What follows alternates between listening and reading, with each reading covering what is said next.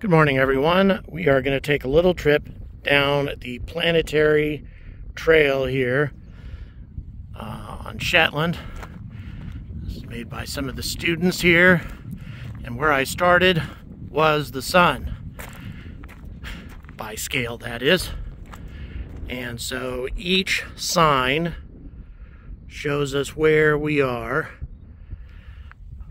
in relation to the sun as we make our way down this trail past each planet. And I have a feeling that we have a hell of a walk ahead of us.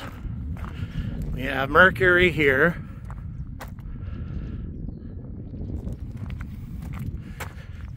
And we keep going. It's actually not a massive distance between Mercury and Venus, at least as far as their orbits are concerned.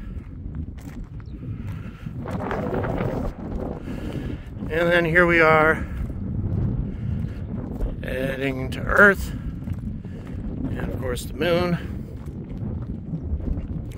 We are the only rocky planet with a large satellite, Mars' moons being quite tiny, of course. And we have already made it out to Mars. So a considerable distance.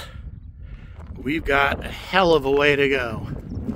Now watch how much distance we are going to cover. I mean, it took us about a minute and a half to get between the sun and Earth,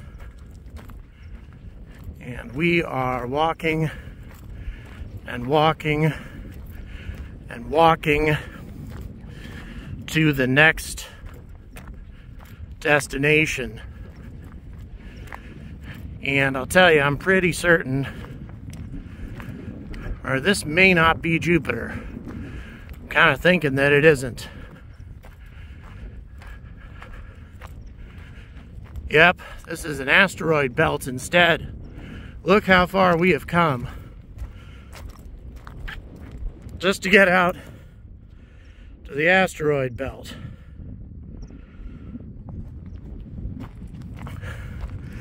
And by the way, comparing an asteroid that's 2 kilometers in diameter to the size of this island. And so we keep going and going and going, and have to watch our footing because there is all kinds of sheep shit everywhere. And that is just kind of a universal thing on this island. You have to watch your step, no matter where you go. You're continuing. So again, think about how little time it took us to get to Earth. And we are hiking and hiking up this hill just to get to Jupiter. Crazy.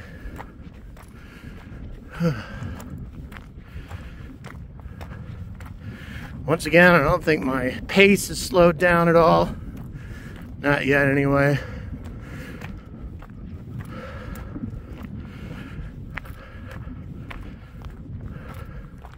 An old, out-of-shape guy like me. Oh, and incidentally, this place is just utterly gorgeous. My God. Alright. So let's continue our journey. Again, you see just how difficult it is. What a challenge we have just to get to the next planet. And here we are at Jupiter. Obviously the largest planet in the solar system. ESA has its JUICE mission on the way, as you can see. And yeah, big enough to consume every other planet in our solar system. And as you can see, there, or as you can't see,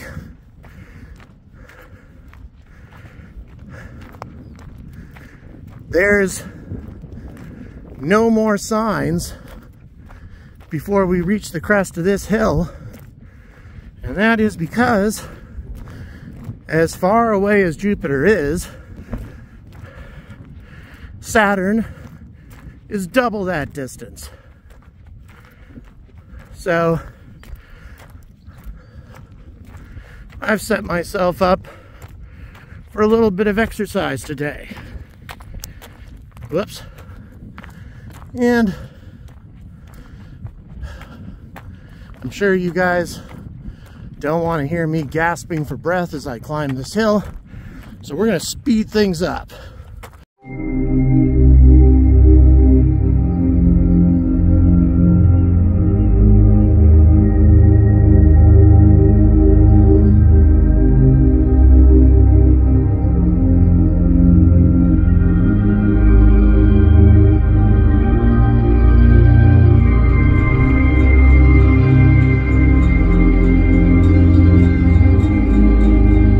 As you can also see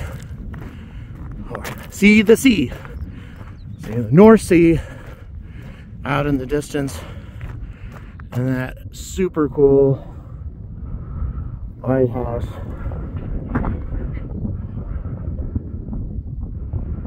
right there.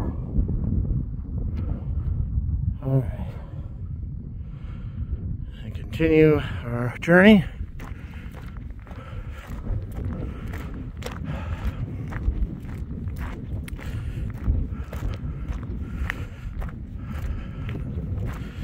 Lots of bird life here, something that is taken into account with any of the operations here at Saxavord. They actually don't launch during breeding season. It's only 1 month, but still. Here we are at Saturn. Somebody decided to put tiger stripes on this thing or something. Very cool. 1.3 hours, by the way, as I'm sure you're able to see, for light to get from Earth to the sun, or rather the sun to Earth, to get from the sun to Saturn. I'll get this right eventually. 1.3 hours, so I wasn't lying in my thumbnail. I am indeed, scale-wise anyway, traveling faster than light to reach these signposts. And yet, see how long it's taking me. Actually traveling several times the speed of light.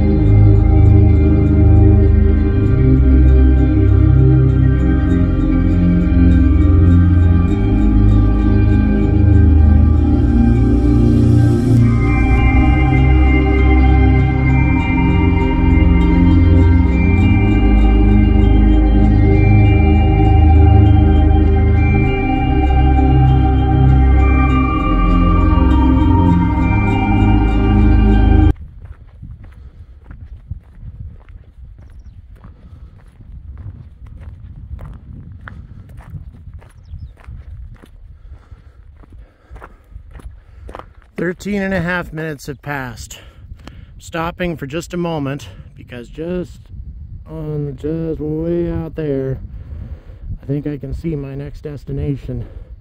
That's Uranus, not Neptune. Think about the massive distance that I've covered, millions upon millions of kilometers. We still have a hell of a long ways to go. And, as I mentioned a couple more times, I'm going to have to climb back up this damn thing. Can't say I'm very enthusiastic about that. Talk to you soon.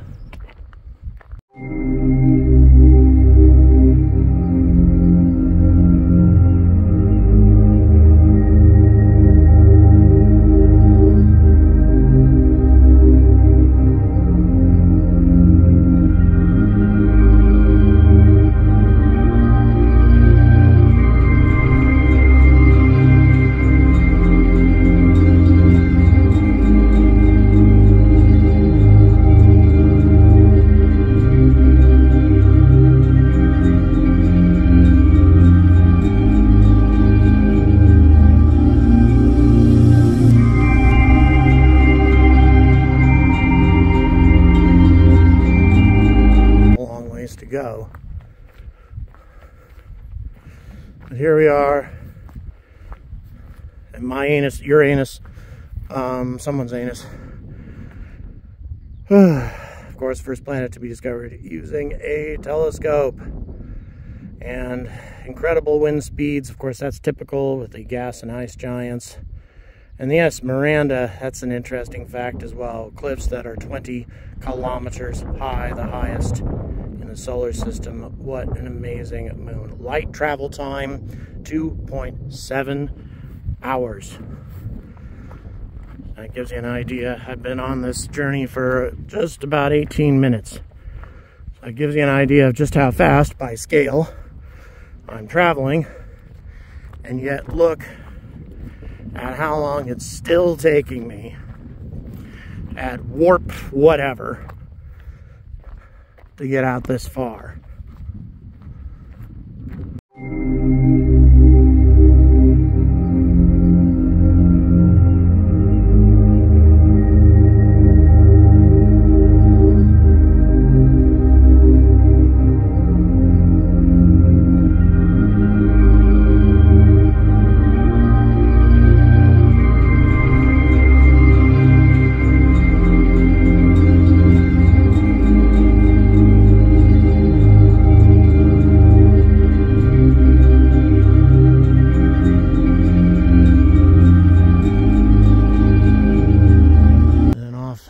Distance there. On the other side of this hill, by the way, is where the Saxavord facility is. There's a ship out there.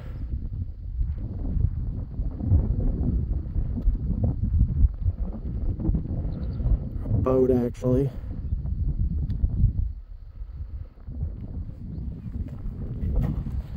All right. We've almost reached the end of our journey. I've been on this trail for nearly 24 minutes.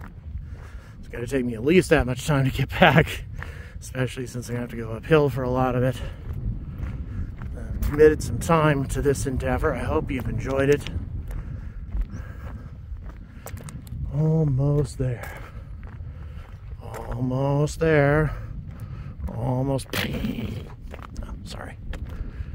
Inside joke.